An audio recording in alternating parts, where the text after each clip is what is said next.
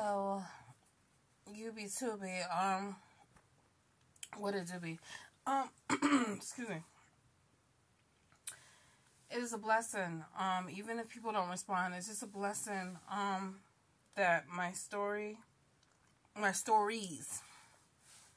are being heard. I have a few more that I want to address before the end of this year to just get it out there, because YouTube right now is my therapy, and people that's been watching and subscribing has helped me actually tell my story and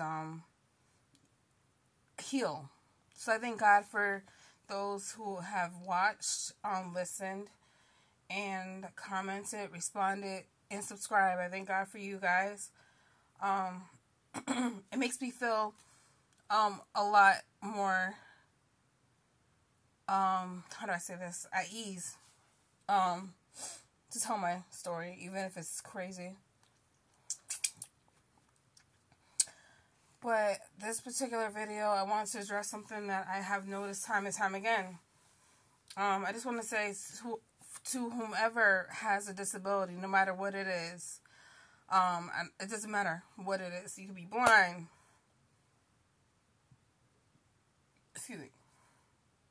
deaf, paraplegic, I think it's called quadriplegic. I can't pronounce it. Whatever disability you may have, your disability doesn't define you as a human being. It doesn't define you as a person. It doesn't define you as a woman. It doesn't define you as a man. It doesn't define you as a little girl, little boy. Nothing. It doesn't mean that you're less worthy. It doesn't mean that you're less capable. Okay?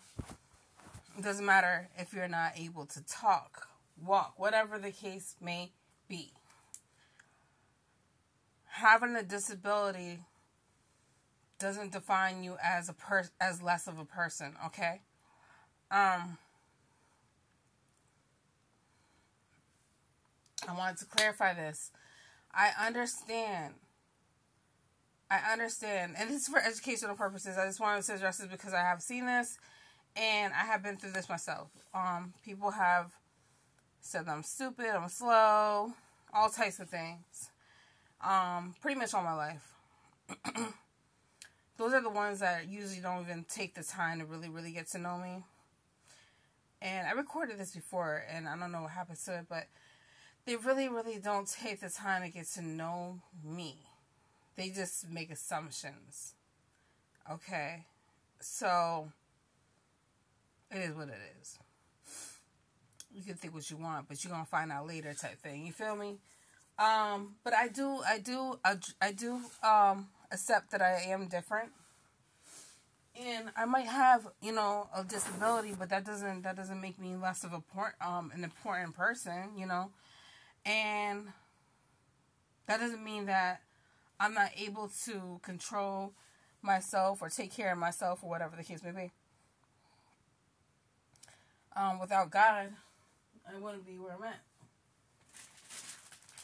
To be honest, and Matthew had a disability. He was autistic, okay, but he was extremely smart. Moses had a disability. Even though I don't 100% believe in the Bible anymore, it's just that I noticed that there is metaphors in the Bible. So I'm not 100% against it. I just got upset that I was deceived. But I feel like it can be helpful in certain aspects, but you just gotta take it with a grain of salt type thing. Moses had a disability. He stuttered. I used to stutter. I said that in one of my videos. I stutter. Sometimes I still do. Steve Harvey used to stutter really bad. And now look at him. It's crazy. So, don't let nothing hold you back. Don't let other people hold you back. If you believe in yourself and you have faith in God and you know that you can do it, just do it. Like, even if people say that you can't. I had a lot of people say I couldn't do something. especially my own mother. You can't do this. You can't do that. You're not capable of doing this. You're not capable of doing that. And I ended up doing it. You feel me? So there will be people that will set you back and hinder you. But I noticed that there are parents out there, not all, but I know it's not easy taking care of a child. Even a young teenager or an adult that is personally your child that has a disability. It's not easy. I condemn those who love their children unconditionally, who, because it can be expensive to take care of a child that has a disability. It's very time consuming. It's very nerve wracking because you worry all the time, and it's not an easy battle. So I respect those who take very good care of their children that have a disability. And I'm not saying that this particular father doesn't do that. He's a very good father. It's just that I can tell that it's hard for him to accept that his son has a disability. I can tell by the certain situations that he puts his son in it's like he's trying so hard to make him be something that he can't be. Like, I'm not saying that his son can't be, I'm not saying that his son can't achieve certain accomplishments when it comes to some type of independence. What I'm trying to say is that he has to accept the fact that because of the fact that his spine is not functionable like his father's, that he or anyone else that is able to walk and things like that and have better mobility, he can't do certain things. He has to be realistic. I feel like his father sometimes is not realistic. I think that he's too pushy on his son, and there's not no shade, but I just have to address things when I see it, you know. And the thing is, like, his son was sitting on a countertop, on the dresser, and he's like, oh, you can get into your wheelchair, come on, you got this. What, do you know any humans or young teenagers or young kids that would just sit on the dresser and try to get off of it like it's a normal thing? I don't think so. That's not a common thing to do. So why would you think that would be good for your son to do? He's like, I'm afraid I might fall. He's like, no, you're not going to fall. Come on. His son almost flipped over and fell literally on his head, okay? Thankfully, his father caught him, and it scared him, you know? And I could tell that, like, when things doesn't go the way that his father wants it to go, he feels like he disappointed his father. So he gets upset, and then his father's like, it's all right, we'll try again next time. Are you freaking kidding me? You're putting your son in certain situations that can be hindrance and dangerous, not only to him, but to you. Because God forbid, what if something happened to your son? What if you didn't catch him? You know what I'm saying? It's not always guaranteed. It's not always promised. So, and I understand, it's hard to accept that your child might not ever walk.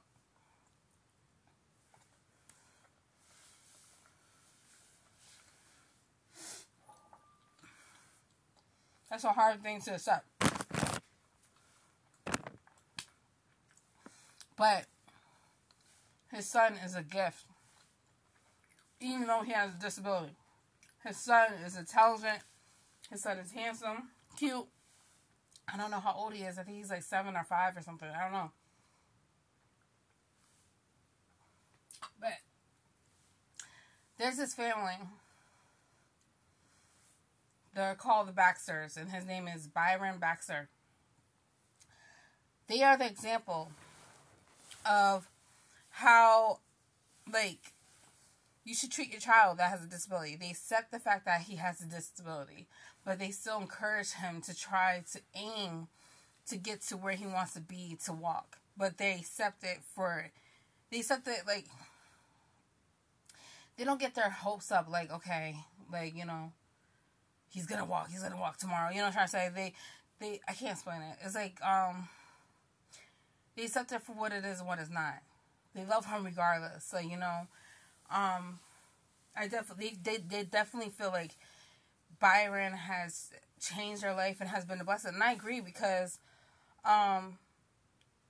they blew up, because of Byron's disability. Because when I first came across him, I talk about him all the time. And I see this little baby talking. I'm like, how old is this baby? And so I learned so much. He has he's not capable of using certain person's muscles, but no matter how many surgeries or procedures he goes through, he's always smiling, and he gets through it. It's like he's such a strong kid.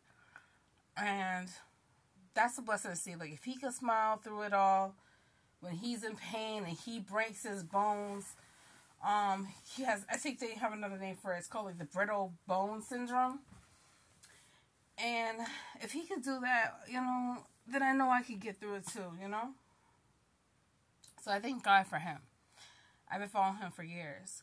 But the way that it's like, I can't explain it.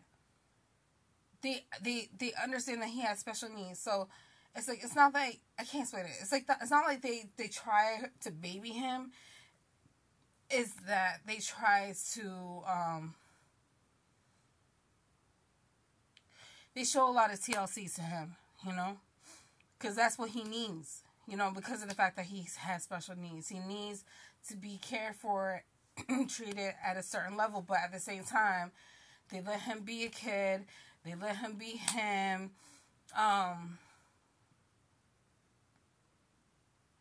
They don't get upset that, he can't walk, but they still aim to get there, if that makes sense. So for his independence and for him to do things in his own way. His own way. That's how they say it. They do it. He's doing it his own way, So hopefully, if anyone that's watching this knows who this father is, can reach out to him and be like, listen, it's okay. It's okay. Like, your son is a gift. Like, your son is a blessing. I know it's hard, man. I know it's hard to accept that he might not ever walk, but he's fine the way he is. I'm not saying you're a bad father, and I'm not saying you don't love him. I know it hurts, but you're a good father, and I know you love him.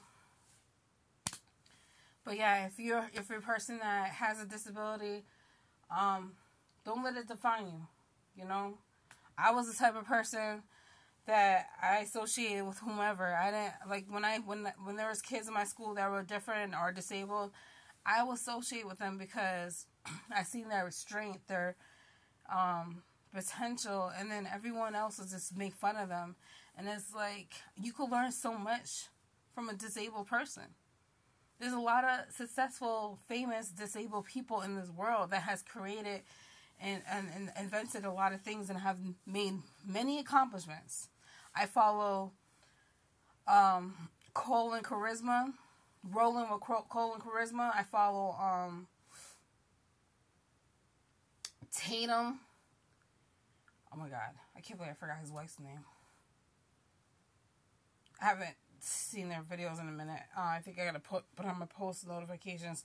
But Tatum, I think that's how you pronounce his name. No. Is it Tatum or is it Tucker? Tucker? I forgot his name. There's this couple. They're an interracial couple. He is paraplegic. Oh no. Yeah, I guess. Well, his legs were amputated at a very young age. He was born a certain way, but he can run. Like, he can run really fast. He's well known for that, for being a track star. His wife is a very good runner and jumper. I don't know the name for the type of sport that she does, but they're both interracial couples, but they are incredible. I feel like Cole and Charisma should meet and do like a date with them.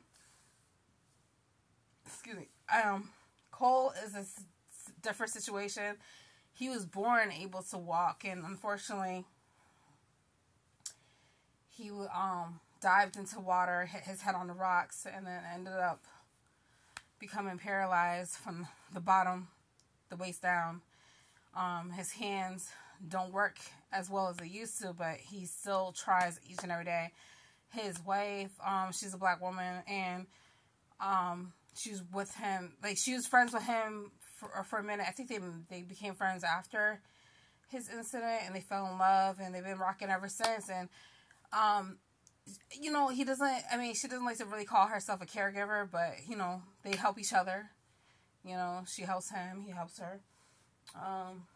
There's a lot of couples that I follow that they have a disability, because it's not. I see their strength with their disability, and I learn a lot from them, and it's a blessing. It's a blessing to see that they're getting recognition, and they're living their best lives. There's this beautiful couple. I can't remember what kind of disability he has, but his wife, she's gorgeous, and he's a cutie. He can't walk or anything, and I forgot how they met, but she loves him. She takes very good care of him, and she looks past his disability. So yeah, you just never know. I feel like we could all learn from each other. I honestly feel like there's people in this world that has disabilities because that helps us understand that not everyone's the same. And it helps doctors come up with these cures and treatments and things like that, because it can happen to anyone. So yeah. So thank you for watching. God bless, and don't get discouraged. Whatever you're going through, even if you don't have a disability, don't get discouraged. Everybody goes through certain mental breakdowns and things like that. We're human. You're not in this alone. God got you. And God bless you.